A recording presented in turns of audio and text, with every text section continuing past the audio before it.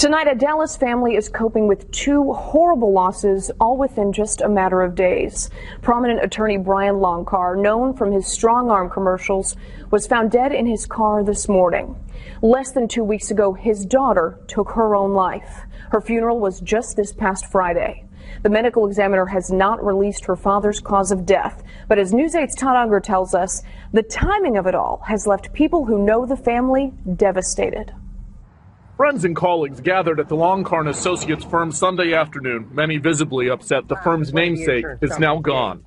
I'm attorney Brian Loncar, and I'll get you everything you deserve. Brian Loncar, the man you may recognize best from his strong arm commercials, was found dead this morning. Police arriving to his law office after a 911 call. The Dallas County Medical Examiner has yet to release a cause of death. Question their faith and question what's going on. Former Judge John Creuzot was close with Loncar, the pair coming up together as young attorneys in the 80s and early 90s. He says the recent loss of Loncar's daughter, Grace, to suicide was having a deep and devastating impact on his friend when they texted just a few days ago. We told each other we loved each other, and everything I could do. I didn't expect this.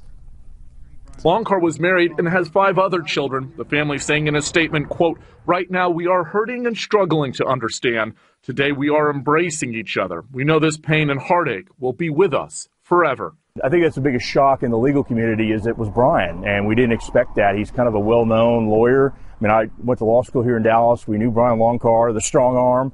You know, it was kind of the marketing techniques that he used, and it was successful. Attorney Pete Schulte expects Loncar's personal injury work to go on through his associates and staff. Indeed, Sunday evening, this post and photo showed up on the firm's Facebook page, pledging to keep working for their clients while honoring their founder's memory and legacy as a fighter.